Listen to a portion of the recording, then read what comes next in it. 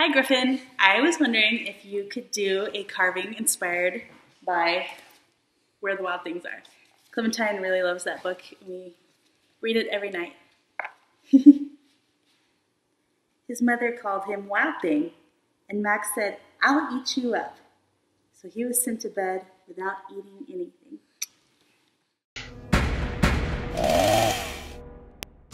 Thank you, Becca and Clementine, for the challenge. I also love Where the Wild Things Are, so this was a really fun one. In May, I was a guest at the Butler Chainsaw Carving Invitational in Butler, Pennsylvania.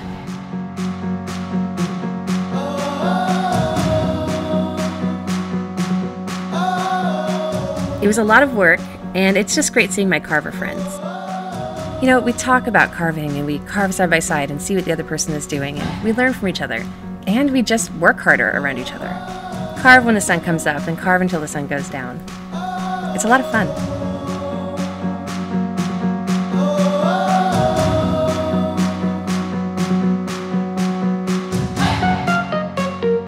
For this event, I decided to carve my favorite scene from the book, when Max is swinging through the trees with his wild thing friends. I used a 5-inch deep slab of white pine. I wanted it to be deep so I'd have room for the trees and the bodies, and all of the layers in the forest. I also wanted to cut away some empty places, so I needed the wood to be as thick and as strong as possible. The event was 3 days, open to the public, and people came from all over to watch the carvers. After talking to my friends last night at the fire, they convinced me that if I make an entire bed where the wild things are, it'll have a better chance of selling at the auction, or selling for higher. And luckily I already prepared a footboard template just in case I had time, which I don't feel like I do, but I'm going to try it anyway. I'm waiting for my slab right now, and as soon as it gets here, I'm going to start cutting out the baseboard. It's going to be 2 trees with the ocean in the middle and his boat waiting for him.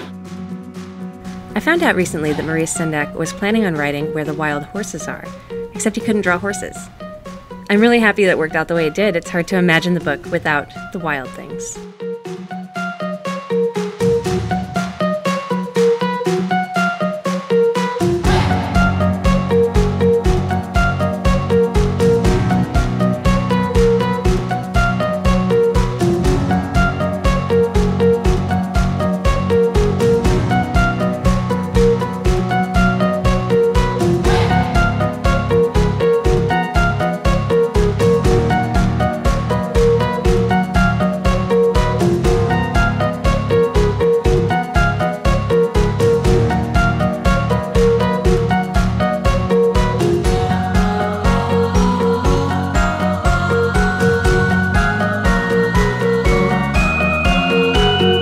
The bed sold at auction to a family with 2 adorable daughters, and instead of just the one bed, they decided to share it and make 2 separate headboards.